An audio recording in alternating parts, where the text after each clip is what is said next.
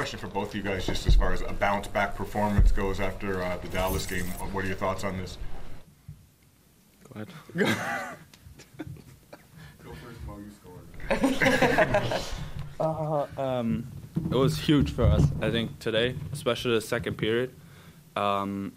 We knew we screwed up against the Dallas in the Dallas game, and I think we came up big in the second.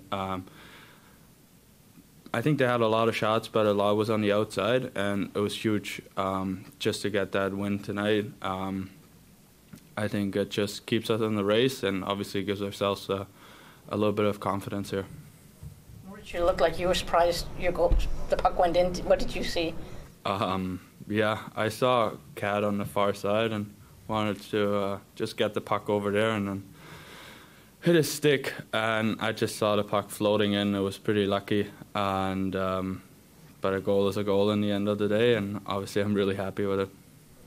For Lucas, for your line to kind of get things going, starting the second period after kind of how things fell apart in the second period of the game, was that something you guys had talked about at all just after the other night or anything like that? I mean, obviously the way we came out in the second period against Dallas was not how we want to play as a team. So, you know, I think just the mentality throughout the entire game was that we had to show up and play with pace, play with confidence, and you know, I think you know, obviously a shutout tonight, and you know, something to build off of. Just a rock solid.